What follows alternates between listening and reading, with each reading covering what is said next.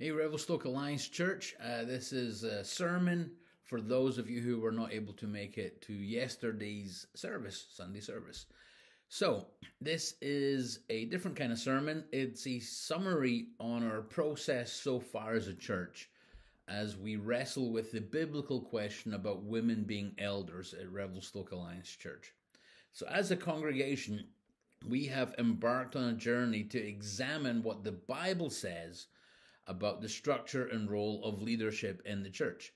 Specifically, we're considering two questions. The first question, does the Bible restrict the role of elder to men only, or does it permit us to change our bylaws to include women as elders?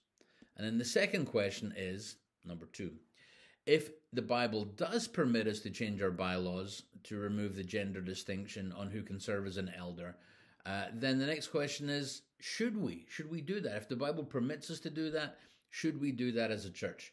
So in order to really dig into what the Bible does and doesn't say about this issue, we've been working through quite a lot of material together. We printed out a 60-page theological reader of various theological articles showing different viewpoints and understandings of the issue. We brought in some books and added them to our library. We bought a book called Paul and Gender by Cynthia Westfall, who is the professor of New Testament studies at McMaster University in Hamilton in Ontario. And then we brought in another book called Two Views on Women in Ministry, which gives 4 different essays from different biblical scholars on the issues and scriptures involved in this debate. And then as a church, we have gone through 3 lectures for a total of about 8 hours of teaching, discussion, and exercises by Dr. Ken Redant, Associate Professor of Theology at Kerry Theological College in Vancouver. We got those lectures from Mission Creek Alliance Church in Kelowna. We really appreciate all the work that church put into progressing through this issue. We have been piggybacking a lot on their material. Special thank you and shout out to Pastor Keith there. Appreciate all the work that we have benefited from. And then in addition to all that, my own 5-part sermon series on this issue from 2021 was uploaded for everyone to listen to on our website. You can go to our website and check that out if that is something of interest. Now, what I want to try and do today is to do an impossible task and summarize in the next 20-30 minutes the main points of Dr. Redant's lectures, and then finish with just one of the reasons from Scripture why I think we certainly can have women as elders here at Revelstoke Alliance Church. So those 8 hours of lectures, I'm just going to try and hit some of the high points, a very condensed version. So here we go. Lecture number 1 from Professor Redant was about how to read and understand the Bible, and also how to identify essential and non-essential matters in the Bible, matters of theology, that is. So in this lecture, Dr. Redant explained that all written communication can be read and received in different ways, that we bring to any written communication our own previous understandings and our own views. It's true of whatever written thing we read, whether that's a book or a newspaper, a magazine article, an email. We know that communication can be quite challenging. We've all misread an email perhaps and attributed a different set of emotions than what the writer actually had. If we don't know the context and the background, it's easy to misunderstand some written communication. So we bring that to every single piece of writing that we read, including the Bible.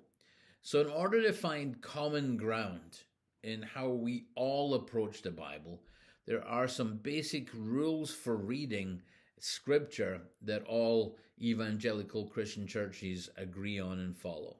So this is how an evangelical Christian church approaches Scripture, approaches the Bible. And these are sort of high-level points that we all agree on. So we're all talking about and approaching the Bible the same way. So what are those points? Well, we agree that the Bible is inspired. That means the Spirit of God has guided what was written so that it was the results that God wanted.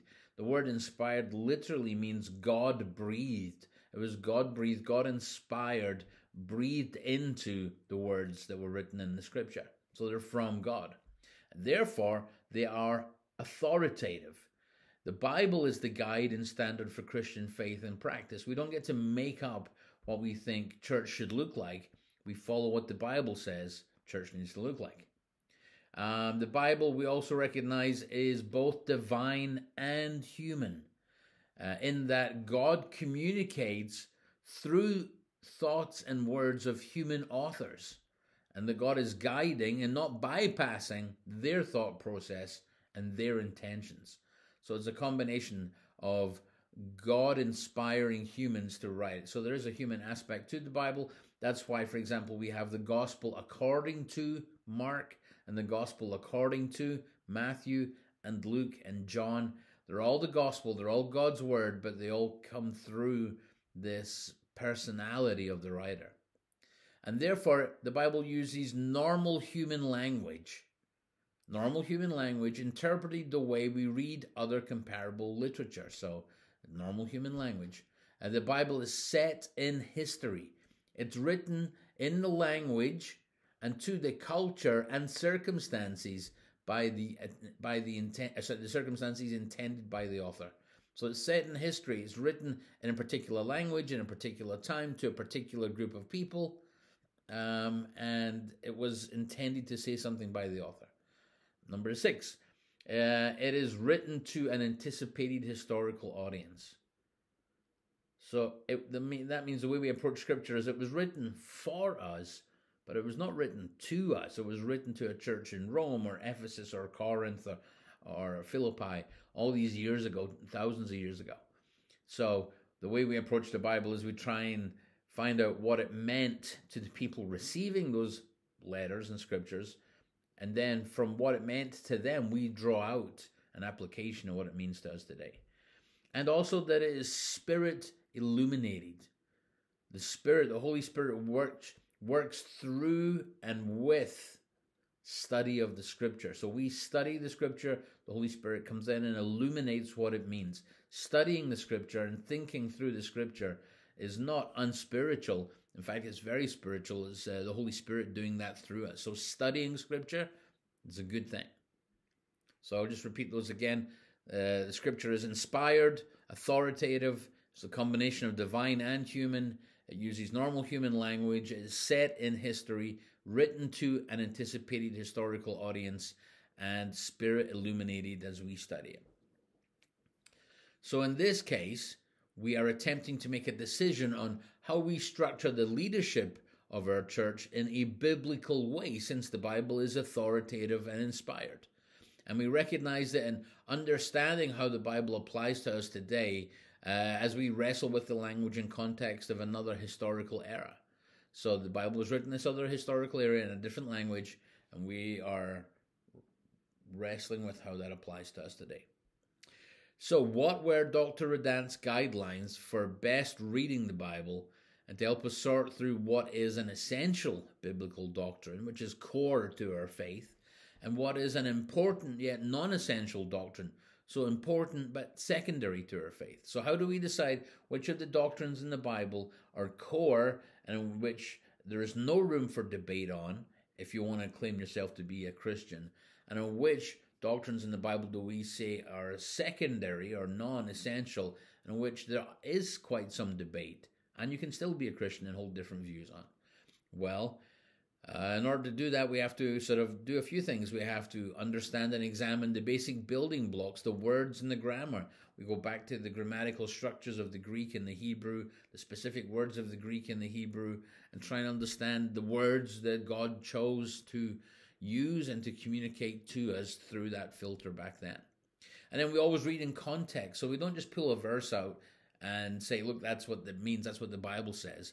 We take a verse and then we look at the context of the verses around them, and then we look at the context of the chapter, and then we look at the context of the book that it's found in, we look at the context of the whole Scripture, and then we also look at the historical context, what was happening in the world at the time that that book was written, and who wrote it, and why were they writing it, and to whom did they write it, what was the purpose? We look at the context. Then we also consider how the genre might affect the message. You can't read a poem the same way you read a set of laws, and yet we find both those genres of writing in Scripture. So you should read a set of laws one way, and you should read poetry and love songs a completely different way. It'd be terrible if we read both those things the same way. It kind of defeats the purpose. So when we say we take the Bible, all of the Bible, it does mean we interact with the different genres in different ways. And then we should ask ourselves, what question is the author trying to answer in this passage? What answers are given? Sometimes we're not sure what the question is that is being asked and answered. So that's a good way to process, what does this mean? Well, the one question to ask is, what was the question that the author was answering? Then test your interpretation by how well it makes sense of the flow of thought, of that thought that's being expressed, of that passage of Scripture. Does your interpretation of that verse, of that word, make sense within the bigger flow of thought? Study what the whole Bible says on a particular theme, very important, so you can see how that particular passage fits in overall. And then lastly, study in community, drawing on the gifts and the insights of everyone. Everyone in your church, in your Bible study group, have different experiences, of different levels of background, and have studied different things, and so they give different perspectives on how these things might apply. If you have a musician and an engineer in your Bible study group or in your church, it's guaranteed, just from their education and their interests and their thought processes, that they're going to come at Scripture in different ways. And so, studying community, you'll see different facets of Scripture. Now, these ideas and these thoughts and this way of reading Scripture, I've tried to include in my sermons over the years, so hopefully you as a church will recognize some of these concepts and they'll not be new to you. So that was the first lecture, how to read the Bible, how to approach the Bible, how to discern between essential and non-essential matters. The second lecture from Dr. Redant was entitled Eldership and Women in the Bible. Now, in this lecture, Dr. Redant took a wide look at what the Bible says an elder is and what an elder does. He suggested that the words for overseer, elder, pastor, deacon have all quite a bit of overlap in the New Testament. They could be describing the same leadership role within the New Testament church, just with different nuances to the various responsibilities, or it could be describing different roles within the church. He went on to discuss just what exactly the Bible means by words like authority and leadership and teaching, and does somebody who's doing the teaching somehow inherently have authority because the teaching carries authority. So there's lots of things to see: who has authority to make decisions, what leadership looks like, who gets to teach, etc., etc. He made some excellent points that the churches throughout history, including up until today, have more or less taken one of three approaches to church governance and structure. There are those churches where leaders are appointed. So a leader will appoint another leader, and those leaders will make decisions for the church. Those are called Episcopal-led churches. You think about like the Church of England, like the Anglican Church, like the Roman Catholic Church, where leaders are appointed: cardinals, bishops, archbishops, priests appointed. Then you have those churches where the congregation votes on everything, and the congregation as a whole makes decisions for the church. Congregational churches, sometimes Mennonite churches, Baptist churches, the Quakers, for example. Different churches approach that different way, Congregationalist churches. And then we have churches where the congregation elects leaders to represent them and make decisions on their behalf. That's a Presbyterian. That word Presbyterian literally means an elder. In English, presbytos. So that's a Presbyterian or an elder-led church. You got the Church of Scotland, and you have the many of the Baptist churches. The Alliance Church is a Presbyterian church structure, so elder-led church. Now, what was really interesting in Dr. Redant's lecture was that he said all three of those processes, leaders appointing other leaders, congregations voting as a whole, and congregations electing elders, can all be found in the New Testament. All three of these models can be found in the New Testament. You see, in the New Testament, as the church grows and moves and morphs throughout the book of Acts, we see the structure of the church grow and move and morph in response. So all three models have biblical New Testament precedents. Different churches are structured in different ways, both in the Bible and in current times. All three classic approaches claim New Testament support for the church organization. The hierarchical, ecclesiastical, it's the word Episcopalian model. You've got scriptures in Matthew 16, Acts 6, 14, Timothy and Titus. Congregational model, you've got Luke 22, John 13, Matthew 18, 1 Corinthians 1. And then Presbyterian, you have Acts 13, Acts 15, Acts 1, Acts 6. So you have different models as the church wrestles and responds to different circumstances in its life. So as part of the Christian and Missionary Alliance denomination, as I said, we are Presbyterian in our structure, elder-led.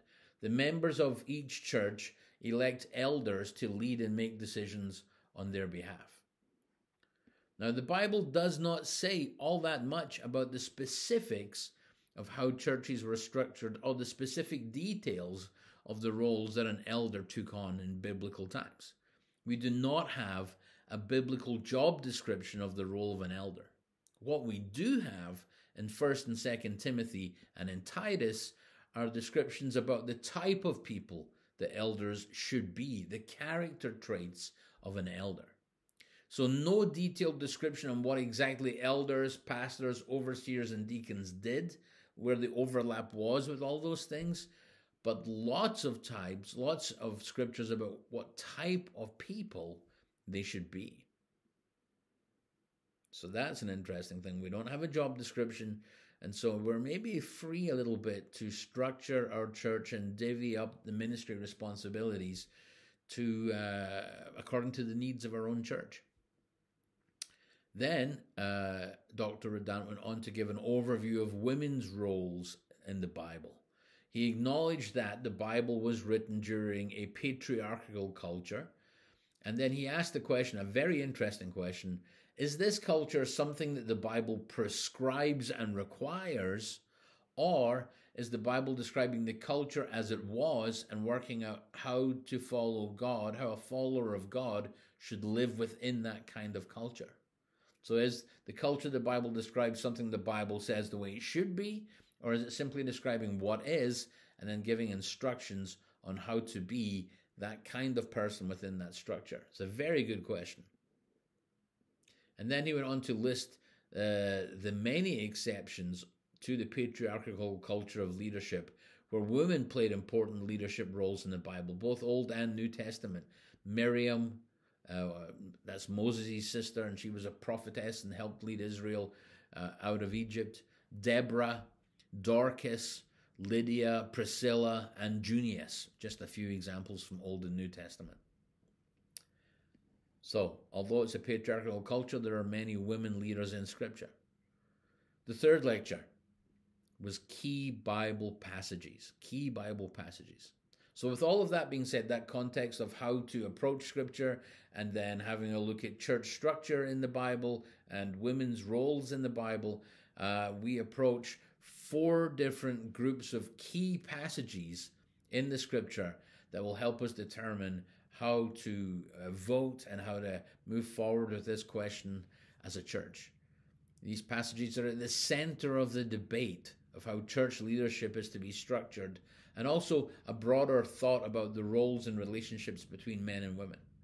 He encouraged us to consider the tools for reading Scripture in Lecture 1 and the background for church leadership in Lecture 2, and to consider the following 4 groups of Scriptures in Lecture 3. So the first group of Scripture to consider in this debate, this issue, is the creation and fall passages. So basically Genesis chapters 1, 2, and 3.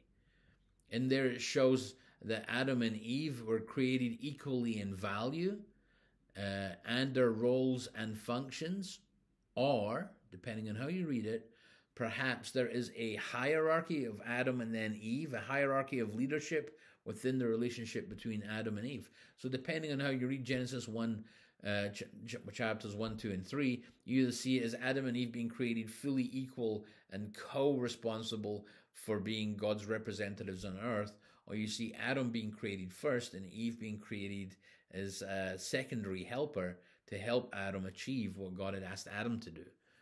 Different ways of reading it that will set the tone for the reading of the rest of Scripture. So Genesis chapters 1, 2, and 3. And then the results of the fall into sin and the breakdown of relationship between Adam and Eve and between them as a couple and God, between them as a couple and the environment, and what was a result of that fall either before or after sin entered into the world. So you have the creation and fall passages. Then the second group of scriptures to consider are what Professor Redan called the equality texts. The texts, particularly in the New Testament, emphasize equality, gifts of the Spirit given to everyone. All people to be involved in God's work equally. The Spirit is given to every single one of us. We see that in Acts chapter 2 on the day of Pentecost. Your young men shall dream dreams and your young women shall prophesy, and all the things where the Spirit is given to everyone equally. And if we are to do the work of the body of Christ, everyone is to be able to use the gifts that God has given them to build up the body of Christ. Equality texts. We see that in 1 Corinthians 12, 13, and 14. And then we see it particularly again in Galatians chapter 3, where Paul wrote that we are all one in Christ. There is no longer Jew or Greek. That's the racial element. There is no longer, sort of slave or free. That's the social element. And there's no longer male or female. That's the gender element. So does that mean that simply that everyone can come to Jesus and be saved? Or does that mean that within the structure and relationships amongst each other, those division markers should no longer be dividing, and therefore permitting, maybe even encouraging us to vote yes for women as elders in our church? The equality text, everyone receives the Holy Spirit, everyone is gifted, we're all meant to build up the church. No, it's not the only kind of texts that are in the Bible. We also have what Professor Redant called prohibition texts, where Paul prohibits certain activities in the church along gender lines. Questions to consider. Why did he prohibit certain things? What was the questions that Paul was answering? What precisely was he prohibiting? Who was prohibited from doing what? How do these prohibitions speak to the question of women as elders?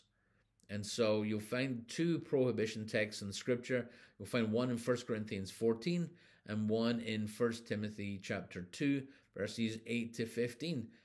Undoubtedly, Paul is prohibiting the women from doing certain things. The question is why and what exactly is he prohibiting? And does this speak to the role of women as elders? And so these are questions that are challenging and interesting, and we need to work through those passages in 1 Corinthians and in 1 Timothy and let them speak to us as God's inspired word. We're not trying to get out from under them. They're God's inspired word. They're God's authoritative word, just as the equality texts are. So we need to hear all of them. And then we have the last group of scriptures that Professor Redan talked about, the headship texts. The Bible says that the husband is the head of the wife. And what does that mean exactly? It's not so much about what, those kind of scriptures are not so much about what men and women can and cannot do, but instead it definitely speaks to the relationship between genders in the Bible. What does it mean when the Bible says the husband is the head of the wife? Is this about relationship? Is it about authority? Is it about provision? The husband is to provide for his wife. He is the head of the provision. Is it about the creation order? Is that what it's about? Adam was created and then put to sleep, and out of Adam's body, God took a rib and fashioned Eve, and so literally Adam's body was the source for Eve's body. And so the first woman was born out of Adam's body, out of a male body, and then every person after that was born out of the woman's body. This mutuality. So is it talking about provision and creation? Is it talk about serving? When we hear the word head in English, it means to us, our first thought is probably like the head of a company and then the assistant or whatever. So it's a hierarchical thing. But if you think about, for example, the head of a river, the source of a river, it's nothing to do with hierarchy.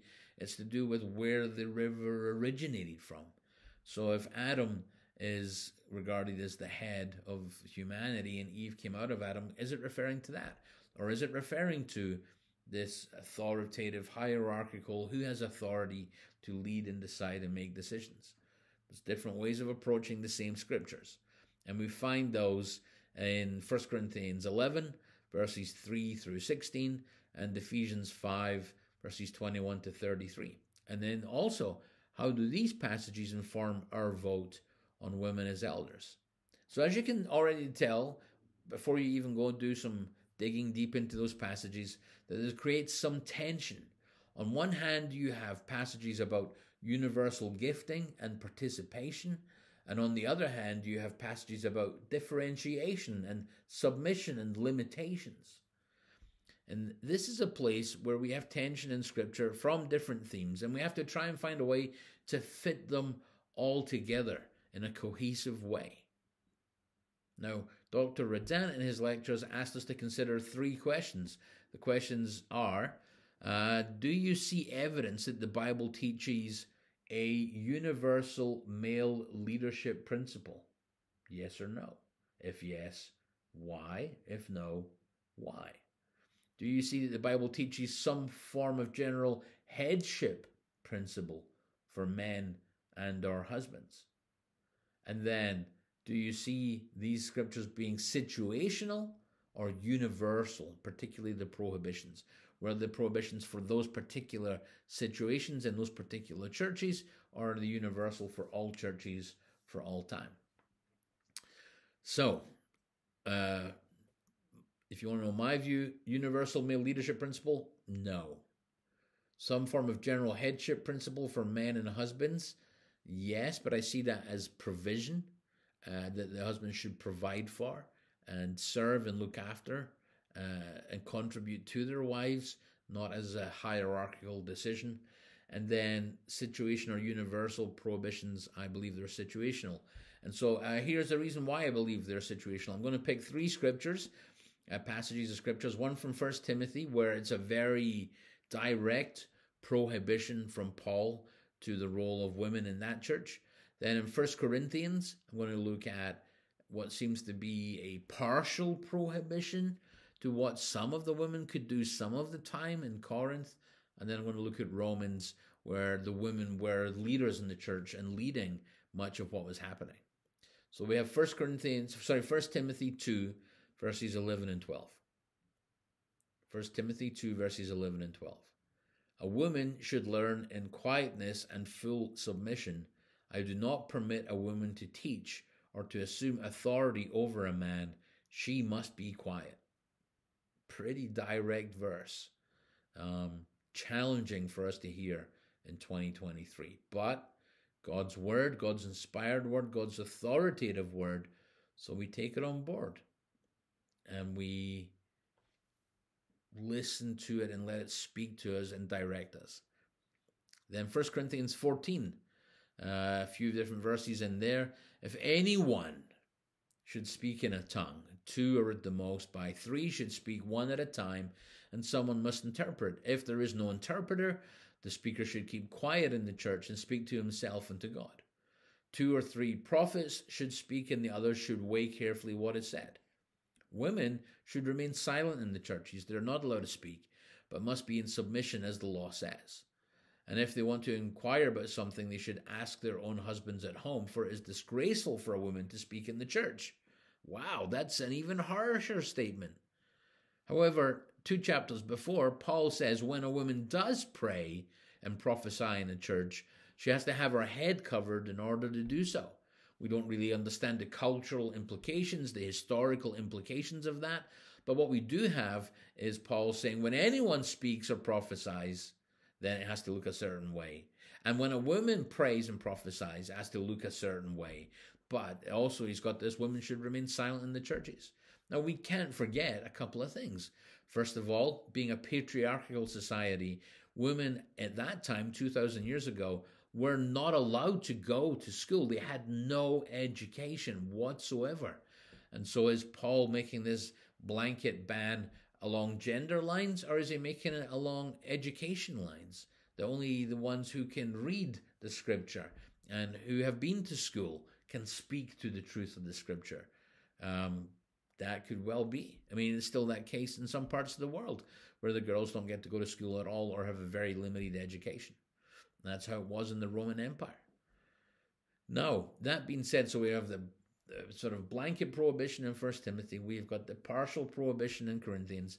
Then we get to the book of Romans, chapter 16, last chapter.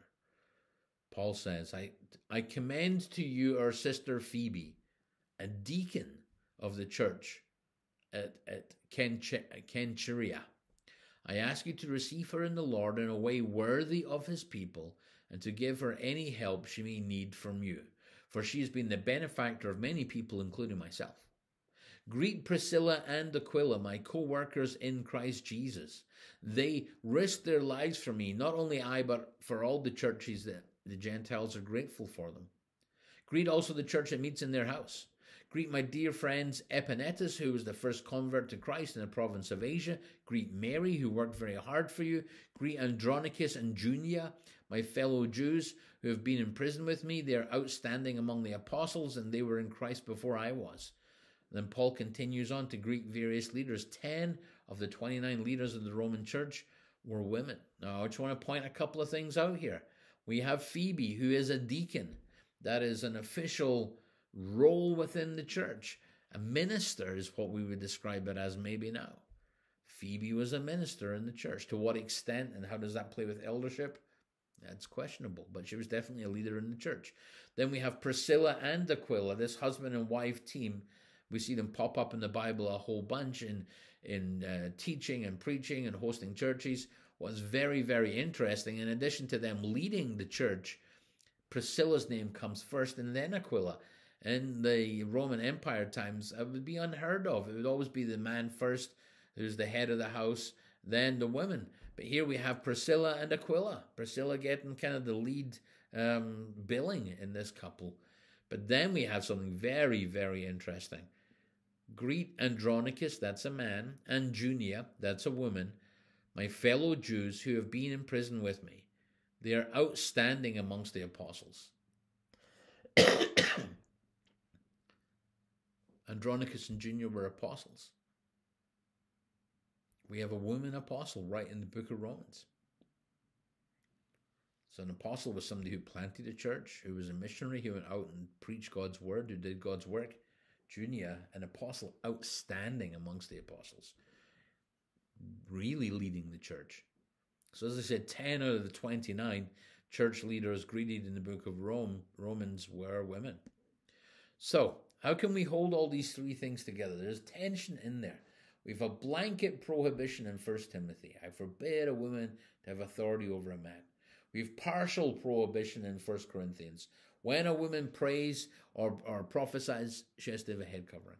And then we have straight up affirmation of women leaders in the book of Romans. Greet Junia, outstanding amongst the apostles. Greet Phoebe, a deacon. Greet Priscilla and Aquila. The church meets in their home. So we have a blanket prohibition, a partial prohibition, and a full affirmation. How can all three of these things be true at the same time? How can all three of these scripture passages be God-breathed and authoritative at the same time? Now, the only way that I can reconcile them is if they are individual church situations in Ephesus, Corinth, and Rome. Paul, don't forget, is a pragmatist and a missionary. He himself relates to different groups of people differently in different situations in order that the gospel can be heard. That's exactly what he said about his ministry approach in 1 Corinthians 9, verses 19 through to 23. He says, though I am free and belong to no one, I have made myself a slave to everyone to win as many as possible. To the Jews I became like a Jew to win the Jews. To those under the law, I became like one under the law, though I myself am not under the law, so as to win those under the law. To those not having the law, I became like one not having the law, though I am not free from God's law, but I am under Christ's law. So, as to win those not having the law, to the weak I became weak. To win the weak, I've become all things to all people, so that by all possible means I might save some. I do all this for the sake of the gospel, that I may share in its blessings. So Paul is the ultimate pragmatist when it comes to ministry structure, in order that the gospel can be heard. And that would explain why, perhaps, there's 3 different approaches to those 3 different churches in Ephesus, Corinth, and Rome. We saw this, for example, in the book of Acts, where on one hand, he had Timothy circumcised so that no offense would be given to the Jews when they preached the gospel. But on the other hand, he quoted Greek poets and philosophers to gain the ear of the Greek audience in order to present to them the good news of the gospel. So, distilling it all down, are the women in the church in Ephesus, as Paul is writing to Timothy, and Timothy is the pastor in Ephesus, are the women in the church in Ephesus being restricted in some way in the public gathering of the church? The answer is yes, they are. Are the women in the church in Corinth somewhat restricted with the head coverings somehow in the church in Corinth? Yes, they are. They are partially restricted. And are the women in the church in Rome leaders and deacons and teachers and hosting the church and an apostle? Yes, they are. So for those and many other scriptural reasons, that is why I am personally going to vote yes to the question of Revelstoke Alliance Church having women as elders. But again, my vote is only one vote out of all the members of the church. And so when we gather to have this vote, I don't get to decide this. We get to decide it as a church. Now, if you have not yet engaged with all of these resources, the books, the articles, the sermons, the lectures, please do so. In our next 2 prayer times in our Sunday service, we're going to set them aside specifically to pray through these issues as a whole church, asking for wisdom and insight. And so that's the end of my summation of the lectures from Dr. Ken Redant. If you who are watching this have any other questions about the scriptures, about the process, about anything at all, please just send me an email and I will reply to you. And if you are okay with it, I also post the reply up on our physical notice board within the church in the foyer so that other people can read the questions that are being asked and read the answers that are being given. And as we continue to wrestle with this subject, we'll be taking the actual vote either in March or in April. We still have to decide that, nail that down as an elders board. As soon as we have a definite date, I will let you know. All right. Thank you for considering this. It's a very important matter for us as a church, how we move forward, how we structure a church, who is leading, what voices are making these decisions on behalf of us as a congregation. So please consider it carefully, because we do want to be biblical about how we do these things. I will see you next week. Thanks for joining us. Bye-bye.